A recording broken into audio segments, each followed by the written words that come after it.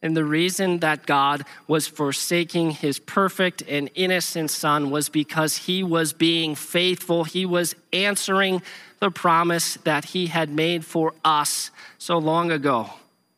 Like the promise made to Abraham on a mountain where God called him to sacrifice his son, and then instead he gave a ram.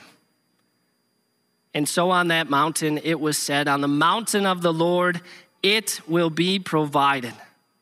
The it that was provided was the substitute, the one who would take our sins upon himself, the Lamb of God who would take away the sins of the world, which, if you remember, was the message of the second great Elijah.